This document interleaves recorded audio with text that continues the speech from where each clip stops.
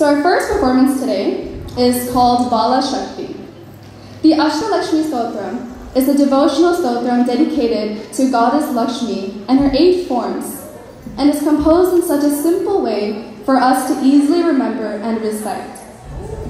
Adi Lakshmi, the one who is worshipped by the good and grantor of moksha. Danya Lakshmi, the destroyer of Kali Yuga doshas. Daira Lakshmi, the remover of fears. Gaja Lakshmi, the one who makes your wishes come true. Santana Lakshmi, the embodiment of knowledge. Vijaya Lakshmi, the enlightened one. Vidya Lakshmi, the destroyer of sorrows. And lastly, Dana Lakshmi, the one who is praised by the Vedas and Puranas. Jaya Jaya He Madhusudana Kamini, Lakshmi Rupana Palaya Mam. Victory to you, the dear Lakshmi, rule us with your mercy. Reciting this stotram brings auspiciousness in all forms, so now please join me as we watch a very cute group of young Lakshmis who have come to celebrate the goddess of wealth, fortune, and power in the form of Bala Sakthi.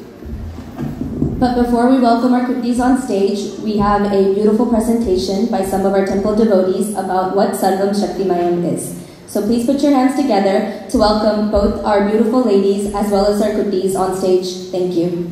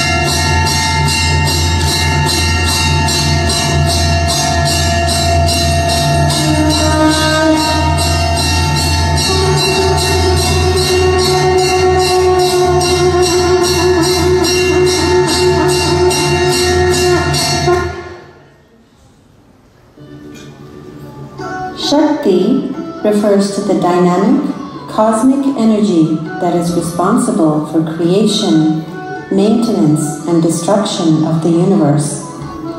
It is identified as female energy because Shakti is responsible for creation, just as mothers are responsible for birth. We are all gathered here in this beautiful abode of our resident goddess Meenakshi of Houston. We are here for a very important reason, and that reason is to celebrate Meenakshi's wonderful blessings to our community. It is our desire to further enhance and increase the glory of this beautiful home of Meenakshi. This Chittire Veedi Mandapam will be a living, functional testimony to the abundance of Meenakshi's blessings.